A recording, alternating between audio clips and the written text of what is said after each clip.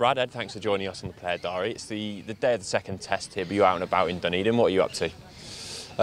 We've just come to watch a school game, met some of the local kids. Yeah, just having a little wander and showing our faces. How important is it, Brad, to come and do these things when you're out and touring a country?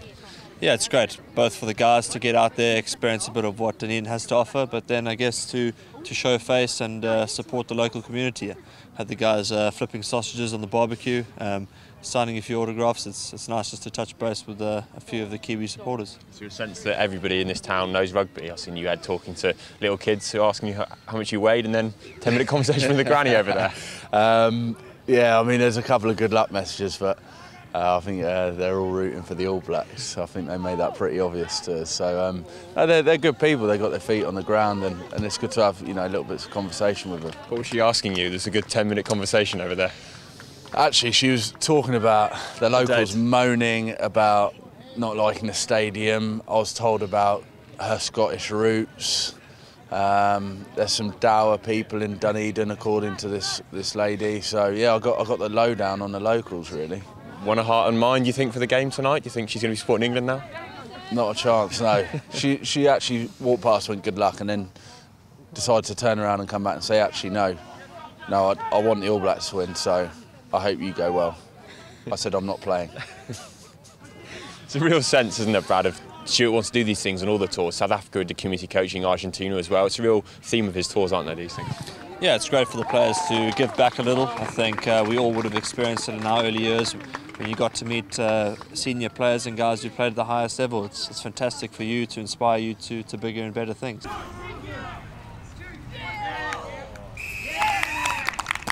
What's the atmosphere like in a team to help Brad on a match day like this? What are the guys in the squad doing? Yeah, I guess there's always a little bit of an edge. I think guys are just trying to stay occupied, whether it be watching a series on their laptops or just having a coffee and relaxing, just focusing on the game.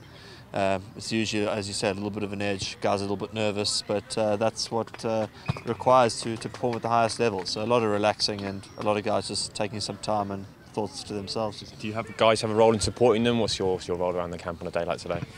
I think it's best just to offer some support, but largely just to stay out of the way. I think guys have prepared the whole week. The team's been assisting the squad in terms of getting them fine-tuned for the game. But I think it's just down to each guy's individual preparation now. Some guys like to come chat, some guys are quite jovial, where a lot like to keep to themselves. So it's just a case of understanding your teammates and allowing them to do their thing. Who are the ones that like to stay relaxed before a game? Who are the ones that are still walking around chatting and stuff? Well, there's a few boys that like to play FIFA, so I provided some assistance there. I played with Joe Myler last night. Building his confidence up or knocking it down on FIFA?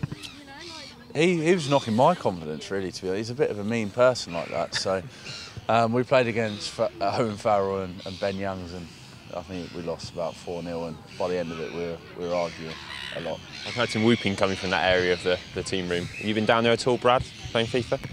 I've observed a little bit of FIFA. I haven't played much, partly because the reason there's some pretty experts in the team, so don't want to crush my confidence too much either.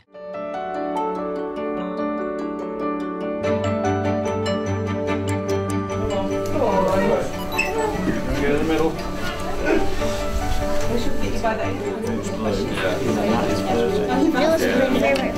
Is it?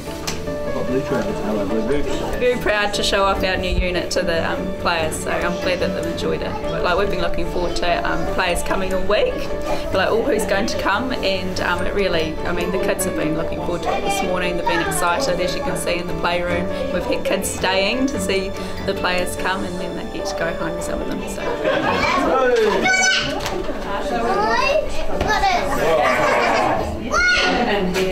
Green. Yellow.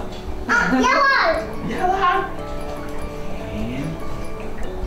And orange.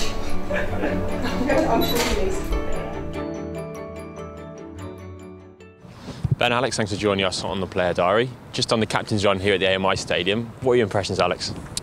Yeah, it's a brilliant stadium. Obviously, been put up pretty quick with regards to the earthquake, but good knowledge, Rob. Thanks, mate. Yeah, cheers. nice. Cheers, little fact I learned there. Yeah, just slipped that in early before you got it. But no, it's looking good. Looking forward to playing it tomorrow with a full house. You missed a chance, Ben, to come here during the World Cup, of course, because of that devastating earthquake. How important do you think it is for England to come back here and play another game? Yeah, it's good. It's good for the place and good for the team.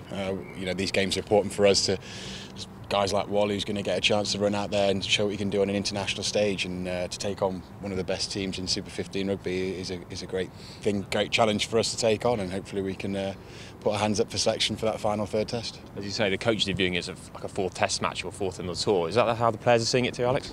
I think so, yeah. I think obviously there's some lads here that want to put their hands up leading into the World Cup, so obviously it's a chance for those lads that haven't had the opportunity in the test to put their hands up, and lads like myself who are on their first tour to try and establish themselves. Alex on his first tour, as you just mentioned. Tell me a bit about the man that's going to make his first appearance in England shirt. Loves his ice baths. Did you just do your ice bath? Yeah, just did one. Yeah, just did an ice bath then. No, he's been good. He's a good tourist, Wall. Good boy. Obviously, club mate, so we know what he's about. But he's a front row forward, so he's not allowed to hang around with the elite, the backs. So we don't intermix. So Ben's not looking after you then, you're on the tour. Doesn't seem to do that to him at all. No. This is the first time we spoke. But we haven't really spoke. No, just speaking to you. Yeah. No. We all play cards together and stuff. That's about as much as we see at the backs. But and he's like that under Dills' arm. Dills looks after me a bit. Yeah, well, he has done. Good to have so many lads from the club here. Obviously, helped me settle in a bit better, and but now sort of integrated with the whole squad. It's fantastic. Tom Wood said you're an immaculate roommate there, talking about stalking, hunting, fishing, all those kind of things. Is that true? Yeah, he made me look like very dark, sinister room. Is that what you're saying? He made me look a right nose there. Yeah. I saw that.